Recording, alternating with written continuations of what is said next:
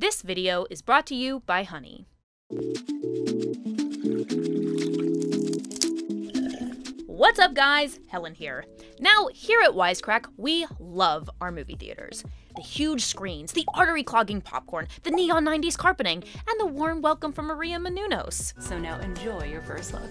But the prognosis for movie theaters lately has been, not great, Bob! Given the whole plague thing, that might feel like a no-brainer, but it turns out that these shortfalls have actually been years in the making, and no one seems quite sure how to feel about the whole thing, with folks like director James Gunn championing the whole movie experience, while purists like Christopher Nolan basically threatening to burn the whole damn place down if his movies aren't shown on a screen the size of Times Square's M&M billboard. So, is it time to start planning cinema's funeral? Or have rumors of its demise been greatly exaggerated? Let's find out in this Wisecrack edition, Are Movie Theaters Dead?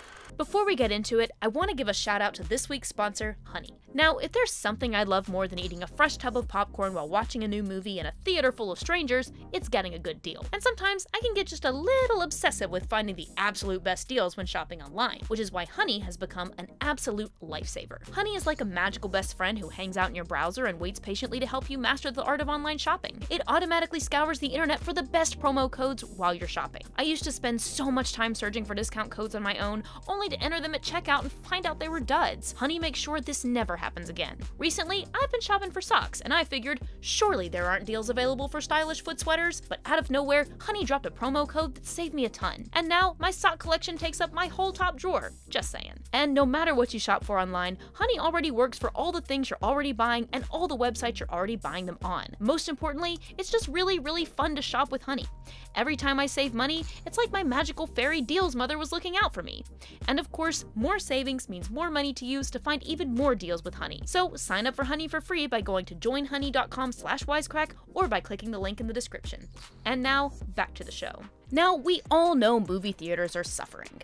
Ticket sales fell 80% in 2020, the lowest tally recorded at the box office for nearly 40 years. It's tempting to blame this entirely on the pandemic, and it's true that there's not enough horse dewormer in the world to keep cinemas from feeling the effects of the coronavirus. Just kidding, please listen to the FDA. But anyway, if you draw back the curtains and look at the full picture, it's clear that movie theaters have actually been in trouble for a while. 2017 and 2019 were the worst box office years since 1995, and that's back when the worst association most of us had with Corona was a mediocre beer. Apologies to Dom Toretto. And while cinemas have been declining, a whopping 200 streaming services have also been fighting for our eyes. Now, for those of us who love movies, the notion that our local Lowe's MC 7000 draft house might be empty by the time we're ready to return is pretty galling. We all have the sort of vivid movie-going memories that just can't be created anywhere else. I mean, if movie theaters didn't exist, then Tiffany Haddish would have never had that life-altering experience she had while gazing into Nick Cage's eyes. As I was achieving a momentous moment that I had never experienced in my life, I opened my eyes and the eyes of Nicolas Cage are looking into my eyes super big, right? And that's just not a world I want to live in. But are movie theaters really at death's door? Because, as it turns out, it wouldn't be the first time we've heard that particular song. Play it once, Sam. For all time's sake. Here's what film critic A.O. Scott had to say. The history of cinema is in part an anthology of premature obituaries. Sound, color, television, the suburbs, the VCR, the internet, they were all going to kill off moviegoing, and none succeeded.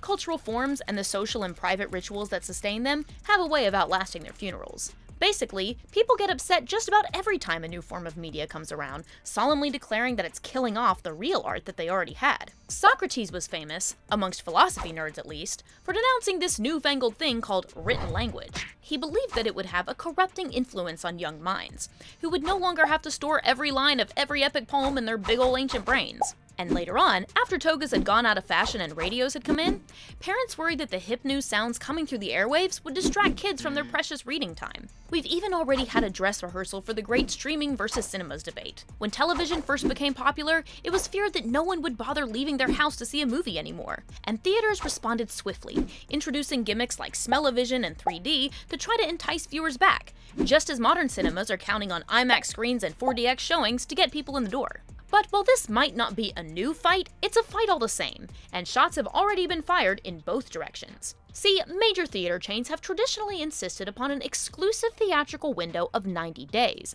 because the chance to see a film right away is a big part of their sales pitch. And they have defended this setup pretty vigorously in the past.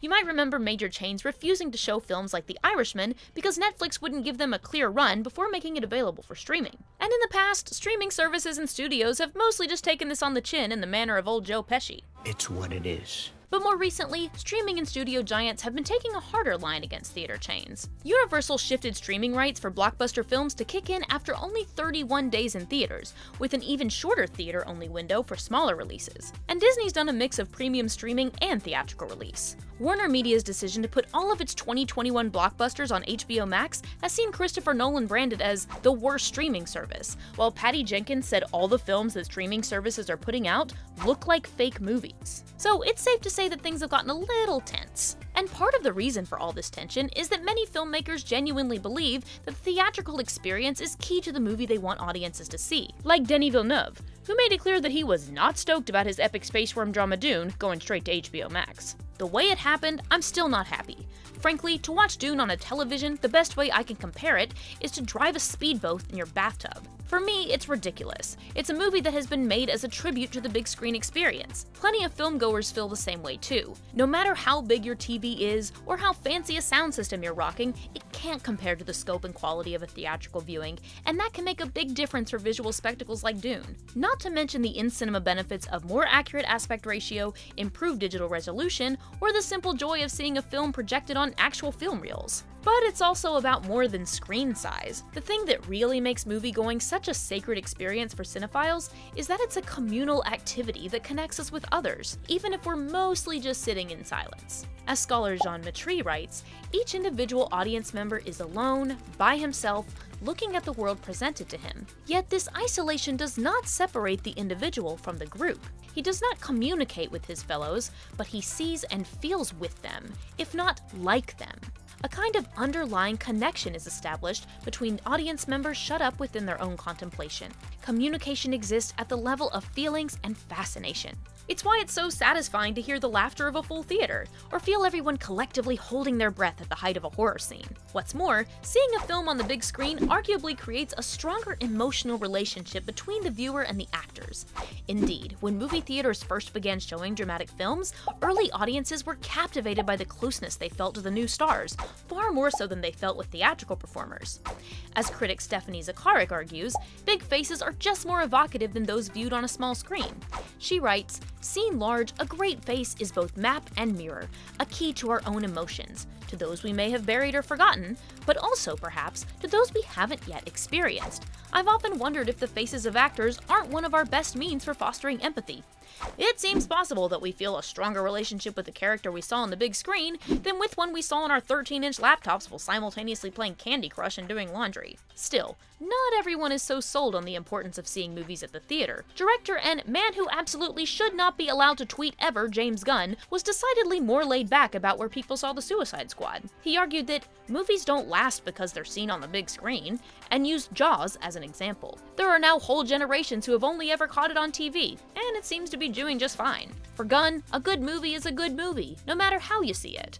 The content matters, not the medium, and even for self-proclaimed film purists, it's undeniable that streaming services have their benefits. Convenience is obvious. Cost matters too.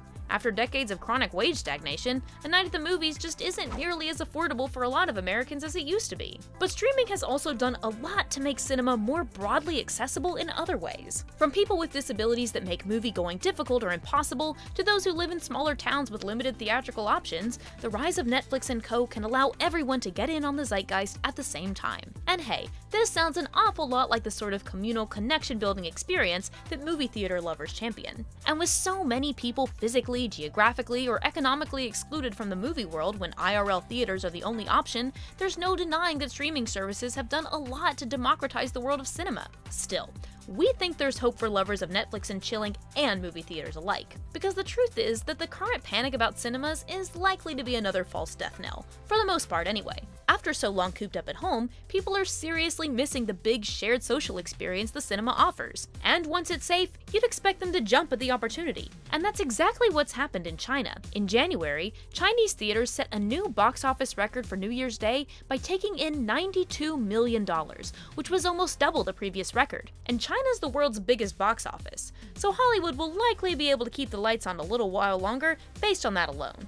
And there's every reason to believe the industry will make something like a full recovery in time. The elite number nerds at PricewaterhouseCoopers, you know, the people who mostly correctly hand out the envelopes at the Oscars, this is not a joke. Moonlight has won Best Picture. Have even predicted that the worldwide box office could hit something like $42 billion in 2024. And that recovery will be bolstered by the fact that many big chains are making an even bigger effort to seduce film watchers back into their arms by adding things like digital concession ordering, private theater rentals, and better loyalty programs. Not to repeat ourselves, is there an echo in here?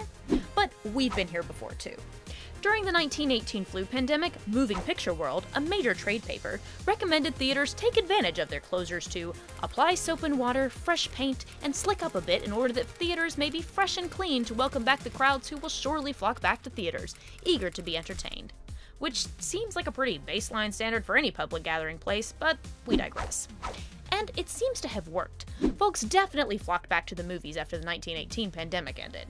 It turns out, if you make cinemas nicer places to be, people are more likely to go there. So cinemas probably aren't going to die anytime soon.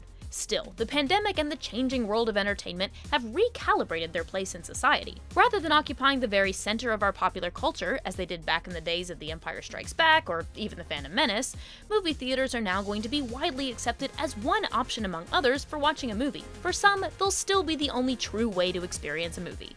For others, they'll remain a pricey, unnecessary, or even unattainable alternative to watching a Netflix film on the couch. And for plenty in the middle, there'll be just one platform amongst a litany of choices for when they feel like staring at a screen. But what do you think, Wisecrack? Are we on the brink of losing something sacred, or should Scorsese and his buddies Netflix and chill the F out? Let us know what you think in the comments. Thanks, as always, to our patrons for all your support. Hit that like button like it's going out of business, and don't forget to ring the bell. And as always, thanks for watching. Peace.